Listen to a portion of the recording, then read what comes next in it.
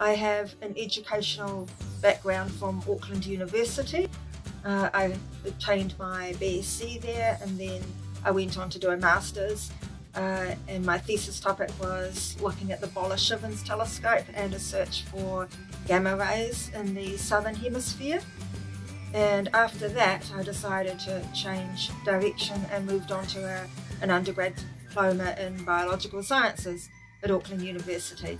And then, furthering my education, I decided to combine my skills in both biological sciences and physics to do a PhD on mathematical and numerical modelling of bacterial colony growth on high nutrient surfaces.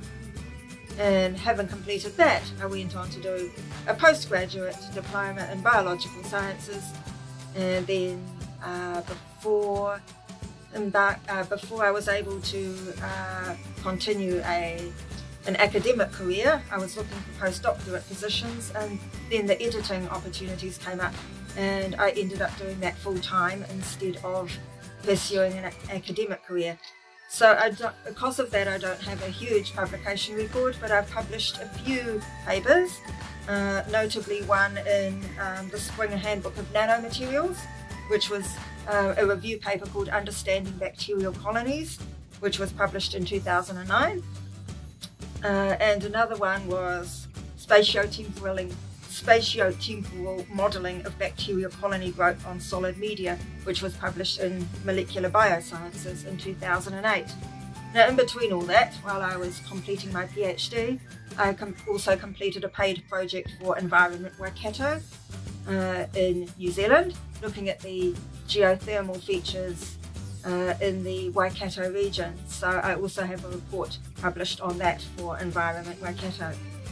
Now, after going on to do get my editing experience, I completed editing in a wide range of topics. So I've done everything from mathematics to bioinformatics, neuroinformatics, computer modelling, lots on physics, lots on engineering, and lots on diverse topics like architecture.